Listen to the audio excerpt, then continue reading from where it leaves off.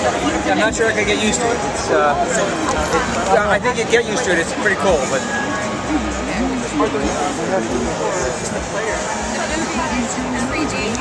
All pieces to get the 3D effect. So you have to have the 3D along with the 3D Blu-ray player, the 3D disc, and the 3D glasses. It's a whole new system. How many hertz is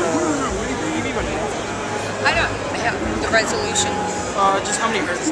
Oh, hertz. Okay, through the glasses you're getting 120 hertz.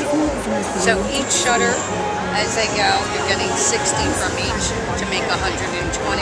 Each eye will see a full 1080p. How big is this screen? This screen is 40. Yeah. I'm gonna check it out. No, you gotta try it, dude. It's better than the IMAX. Really? Yeah, try it. It feels comfortable too. Yeah, right? Just focus on one thing. Yes, here where it says